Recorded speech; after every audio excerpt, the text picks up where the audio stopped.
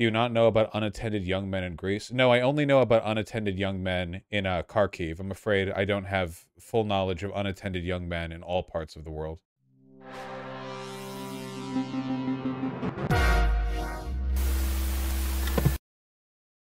What are we on about now?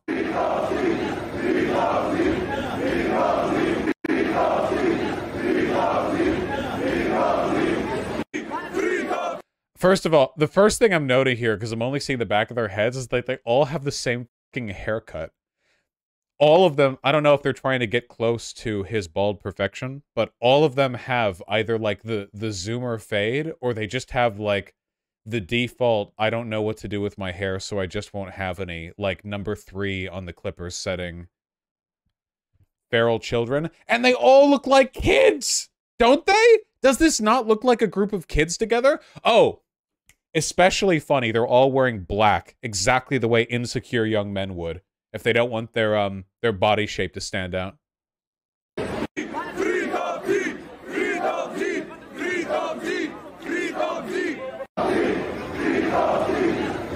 A lot of it is probably also the camera angle, man, but holy shit, I feel like everyone here is 5 feet tall. Look at this fucking kid! Does the video just loop here? Why have the video loop over and over? That's kind of weird. Greek culture promotes so much misogyny. Well, yeah, they discovered long ago that they only needed men. So they have no need for women. Dozens of Greek youth, I'd say this is hundreds, you can say hundreds, in the center of Athens on Sunday in solidarity, or marched in solidarity. Social media influencer Andrew Tate has been arrested in Romania on allegations of trafficking and rape. Videos uploaded in social media show the youth shouting, "Release Top G," as they pass through Syntagma Square and Ermos Street in the center of the Greek capital. That's the most 40 people. You can see where the crowd ends in the second half of the video. Is that true? I feel like it was more than 40, but you know, yeah, whatever. Doesn't really matter. And then they go on with the bit here. I want to know more about, like, how this got organized. Does anyone have any info on that specifically? Okay, I won't be too mean. Let's not be too mean.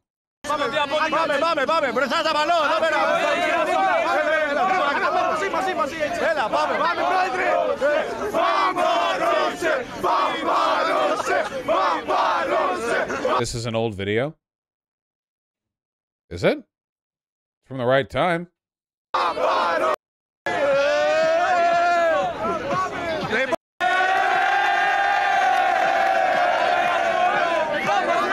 Man, they really are all kids, dude. Dude, like, actually, though, holy shit. When we get a physiognomy check on these lads, it's genuinely, like, a bunch of 13-year-olds. God.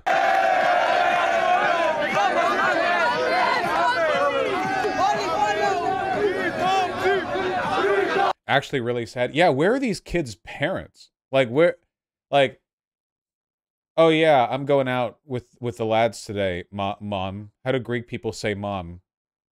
Mama. Oh yeah, what are you doing? Oh, I'm just gonna go to the center of the city and scream that I want my sex trafficking internet idol to be released. Do you not know about unattended young men in Greece? No, I only know about unattended young men in Kharkiv. I'm afraid I don't have full knowledge of unattended young men in all parts of the world. Mama is a safe bet for a lot of languages. Yeah, probably. Mostly organized through hooligan football clubs who are historically right-leaning mostly. That old guy is President GR, a famous libertarian Greek. The one who is this guy? He does look kind of weird being there. We've seen that. That guy had the FR no cap hair. This is the organizer, a right-wing TikToker making crypto videos. Literally is all crypto types, man. Also, that link doesn't work.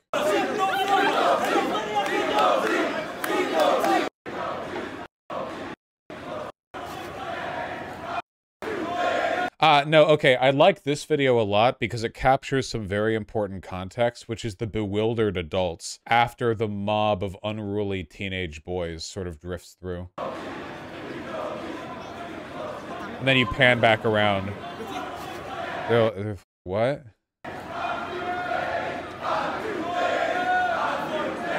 Oh shit, they're coming back! Okay, that's enough. Imagine the smell. Ugh. They really hate women, Vosh? Yeah, that's true. A link on Greek women confronting macho culture? Like a video? See, we're a recurring issue here. I don't actually speak Greek. Oh, it's text. Well, I can't read English either. These kids should have been bullied more in school. It is worth noting that, like, these kids are absolutely the victims of bullying and not the perpetrators. It's just the incel crowd, right? Like, it keeps taking different forms, but it is always fundamentally the incel crowd.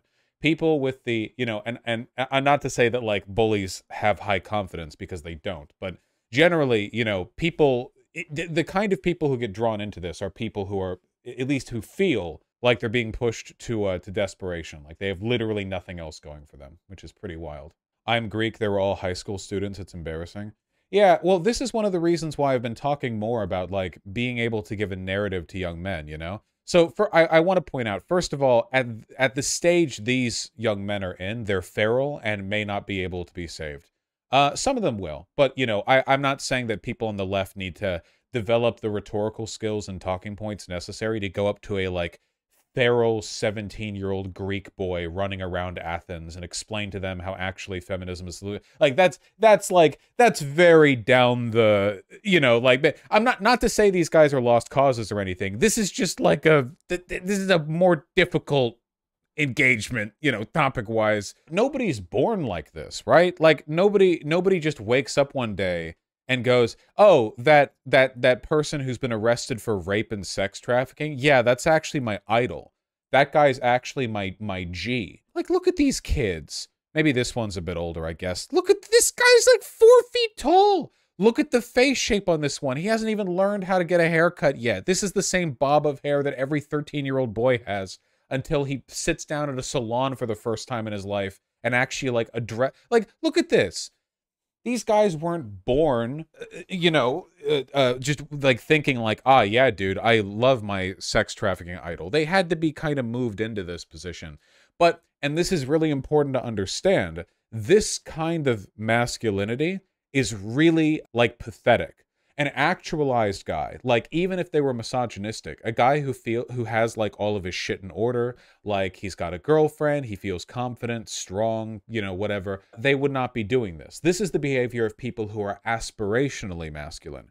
This is people who feel empty or feel like they could be doing better, and they're running down the roads they think will give them, like, a better sense of self or more confidence, or give them what they think is due, whether that be, like, power or authority or money or women or whatever. But it's definitely the road for the desperate, you know?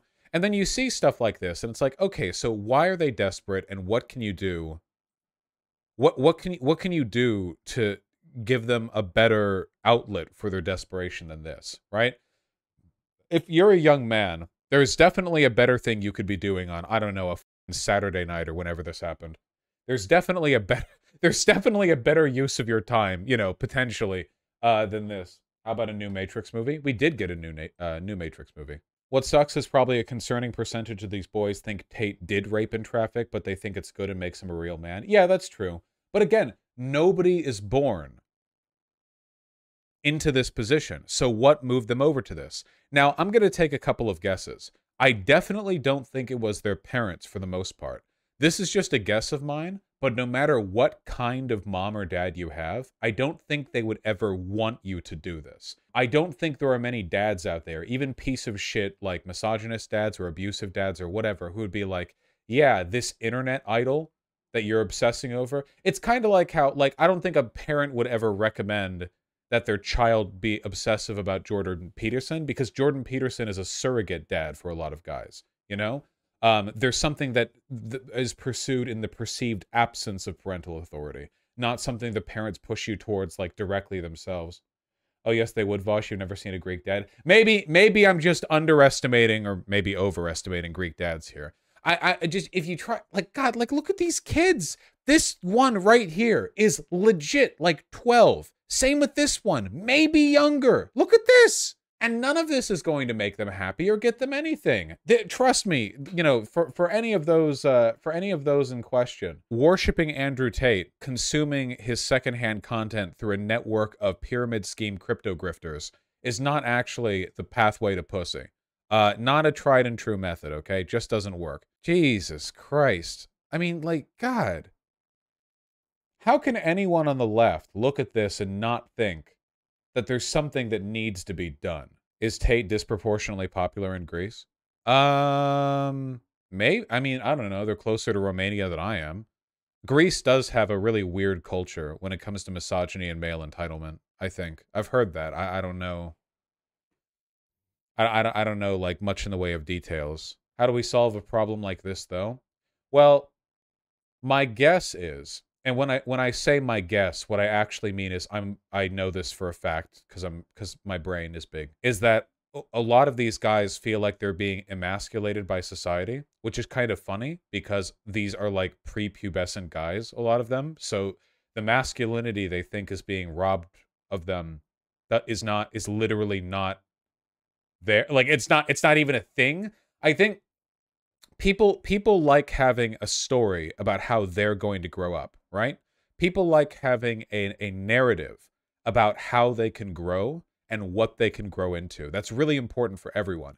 This is one of the reasons why we care a lot about representation and diversity in media. Because if you're black in America and you're looking at American TV and American film and everything, and all black people are like thugs in the inner city or like janitors or whatever, in your mind, you kind of get the message implicitly or explicitly that, that's kind of what society has in mind for you. Like that's the role. If without proper diversity and representation, you kind of get the feeling that society doesn't have much in mind for you. And I think the issue with a lot of these guys is they feel like there's not really a clear path to being a man. You know what I mean? So right now, women have a a fairly clear path no matter where in society they are. In more misogynistic, regressive parts of the world, women are put on the housekeeper path. And that's a pretty straight line, like down the road, like very, society locks in a very strong narrative for like, yes, you will have children and you will raise the children and you will cook for a husband and blah, blah, blah, blah, blah, right? And in more like developed or like progressive or feminist Western cultures, there's more of an attitude about like girl bossing this shit, right? You have more autonomy as a woman. You have your pick of men if you want. There are some women who like feel a dissonance where there's like, I want to be big in my career, but I also want to have children. But I feel like we have an understanding of where these roads lead, especially when it comes to interpersonal relationships. To put it another way, I think women have a lot of direction and also a lot of leeway when it comes to how to define themselves socially. That doesn't mean that women never have trouble with this. It just means that I feel like there's a lot of social instruction on how to engage with other people as a woman, because women are socialized to be more sociable and to be more permissive socially. And also because in romantic relationships, they're given a little bit more perceived power over like whether or not they want to have that conversation with other people to begin with. So like the woman decides whether she's interested or whether she wants to have the convo.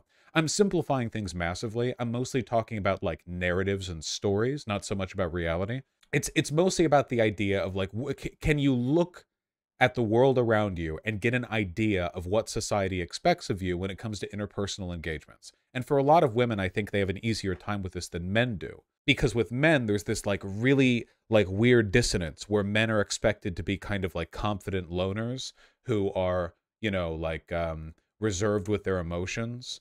And like, they're not like super like outgoing when it comes to their feelings. They don't wear their heart on their sleeve. But at the same time, they're also expected to be the ones who approach others. They're not socialized to be as direct and sociable or as friendly with other people, which means there's less leeway when it comes to the expression of these positions. They're told to suppress their emotions, but also they're told that they have to be the ones to lead in social engagements, which means that like that doesn't really work, right? Because how do you lead social engagements while also being subtle with your emotions? That's really difficult to do, actually. Normally the way, like, think of how women open with each other in terms of like starting a convo, like not in real life but in the story. Think of how women ought to think of how you see it in TV and movies. Women, when they engage with each other, are often pretty jubilant or direct with their feelings. You know, you're so pretty. Wow, I really like this thing. But open complimentary behavior from men is something that's considered to be exclusively for flirting. That is to say, men never go up to each other and say, "Oh, dude, you look so pretty today." That's considered gay. Women do that with each other all the time. There's a road there. Do you know what I'm talking about? Does this make any sense? I want to stress that I am A, simplifying, and B, talking about social narratives, not about the actual lived experience of every single like guy who or girl who's ever lived or whatever. You have all these stories on how women are supposed to behave with each other, and I think it gives leeway for making friendships and developing relationships and figuring out how you're supposed to behave. Guys don't have that to the same extent. Yeah, men are taught to be emotionally closed off, but also taught that anger is a masculine emotion, which means that oftentimes anger is the only emotion they seem to feel comfortable expressing. We've all known the kind of guy who is extremely emotionally reserved until something sets him off, and then anger is the only emotion he can express. Like that, a lot of guys are like that, and it's socially destructive. Like, it leaves them very little room for actually forming relationships because they suck to be around. Men can't compliment each other, exactly, Metroplex, without it being considered like a gay thing or whatever, which means that men don't often form like very close pair bonds. Another good example of this would be if you're a guy and you've had guy friends, you've probably noticed that there are some guy friends you can have where you've known them like closely for a decade, but you just never talk about your emotions with each other. Like, I'm not even talking like a big like teary breakdown or whatever.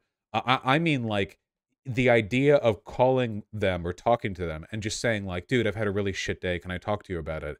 That's literally a thing that guys don't do, which is insane. That's like the most simple shit in the world. But a lot of guys are socialized to not do that.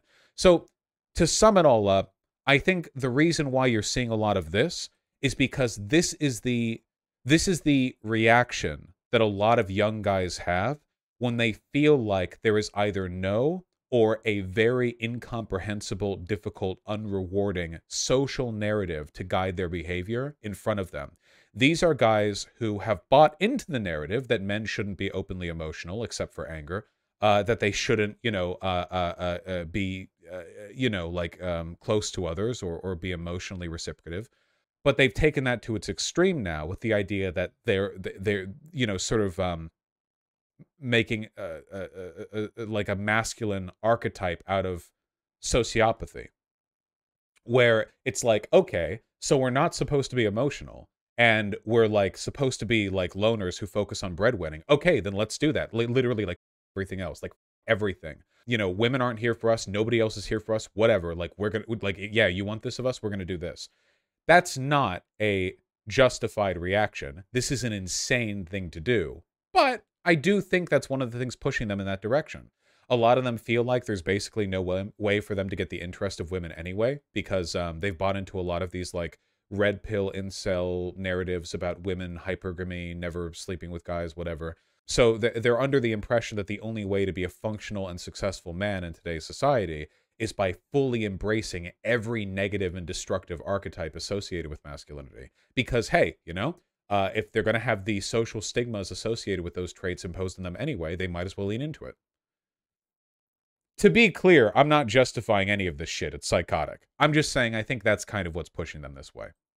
It is loser behavior. It's beta behavior. Very, very beta. But, it's important to understand, I think, where a lot of this comes from. The farther down this road they go, the more they're going to start building legitimizing mechanisms on top of their underlying feelings. The basic feeling working here, Jesus Christ, 4 foot nothing here. The basic feeling this infant has here is one of like basic insecurity. It's like an insecurity, like a fear that he's not going to be able to get what he feels he deserves as a man. Like, he's not going to get a narrative. He's not going to get a story. And then on top of that fear, on top of that insecurity, you start building out like other legitimizing mechanisms. Well, why does he feel that way and what can be done to fix it? And then the more time you spend in these hate movements, the further up you build these justifications, until eventually you're arguing with guys who want to like revoke women's suffrage. And they don't actually think that. The only reason they've arrived at that position is because they're 14 levels down from their actual position, which is that they're afraid. It's an emotional state to begin with, not an underlying ethical justification, but an underlying emotional justification. Does that make sense? How important is the narrative slash self-fulfillment to people? The narrative is everything. Ah, yeah, Slavoj Žižek on Greece, the courage of hopelessness. The people of Greece are not being asked to swallow many bitter pills in exchange for realistic plan. This is one of the reasons why fascism tends to rise from economic insecurity. Men are the ones who are expected to be breadwinners. So when the narrative of them being able to provide for a family is taken away from them, they search for other narratives to legitimize their masculinity. If they can't be a man by providing for the family, they will be a man by being a brown shirt or something. You know, narratives are very important. Outside of our own lives in the day-to-day, like, rigmarole of what we actually do and say and believe, we have a story that we tell ourselves about what kind of person we are and where we fit into the larger social story. What narrative we construct, what role we play in a larger system. Everyone does this to an extent. There's nothing wrong with doing it. It's just a way of better understanding our role in the world. But people can react very poorly to this being taken away from them. And if you're wondering if this is just a man thing, it's not. I haven't really dug into this that much because it's definitely a younger phenomena, but there is absolutely a swell of, like, tradcon, like, rad fem cells on TikTok. It's definitely like a rising tendency right now for a bunch of young women to jump into reactionary expectations for women when it comes to, like, being a housewife or taking care of the kids and, like, being like a domestic, you know, and they're doing it not because they have innate conservative positions, but because they consider the adoption of those traits to be a radical readoption of an identity that's been stolen from them by modernity, which in a way is a kind of, like, postmodern critique of progressivism, because it's not even about the innate moral superiority of the initial position, but rather an attack on the dissolution of identity itself, which tends to overlap with fascist movements. A lot of these women are also TERFs, because obviously if you're jumping into reactionary standards when it comes to the presumed roles of women in a traditional sense, you're not going to take very kindly to that kind of queer business. But also, interestingly, a lot of these rad femcel types, while being transphobic, are also themselves gay. It's very interesting. We'll dig more into this in the future.